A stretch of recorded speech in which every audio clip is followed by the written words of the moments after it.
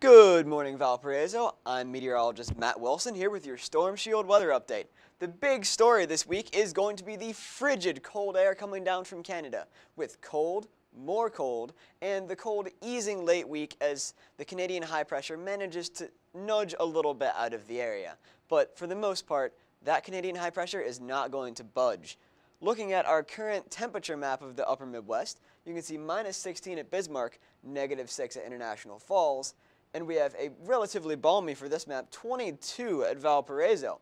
And this is just the beginning of what's to come for the middle of this week. As we move forward to Tuesday at 8:30 a.m., negative 16 at International Falls, negative 7 at Bismarck, 7 at Green Bay, and 15 at Valparaiso, getting pretty chilly.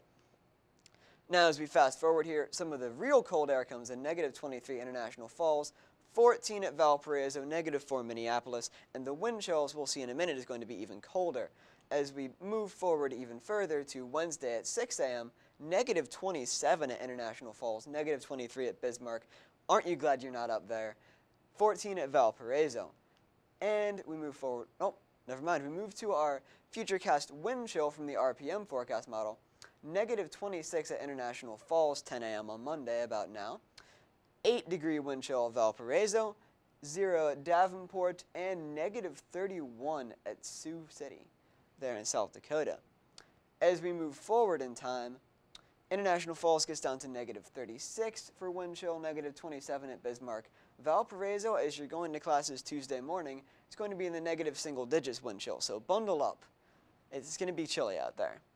And as we move even further forward to Wednesday at 6 a.m., negative 52, off the charts, almost inconceivably chilly as far as wind chill is concerned there.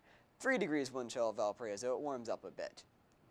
So as we go further out, looking at our temperature forecast for today, a high of around 24 is going to be chilly with a blustery wind, 10 to 15 miles an hour with gusts to 20. Now as we look to the low for tonight, it's going to be around 13 degrees, cold and cloudy, wind's going to be calming down a bit. If the clouds clear out a bit more, it could drop a bit more in temperature, but probably around 13 degrees.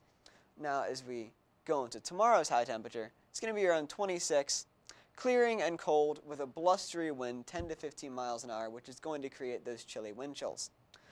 And as we look at our 5-day forecast for this week, the big story, again, is going to be cold, with a high of 26, a low of 20 on Tuesday, a high of 25, a very cold low of 7 degrees on Wednesday. It's going to be very chilly with a slight chance of snow as that Arctic front moves through.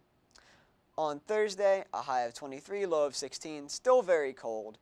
Friday and Saturday will warm up a tiny bit, a high of 29, a low of 26, and for what passes for a warm spell in this pattern, a high just at the freezing mark on Saturday, with a chance of snow and a low of 16.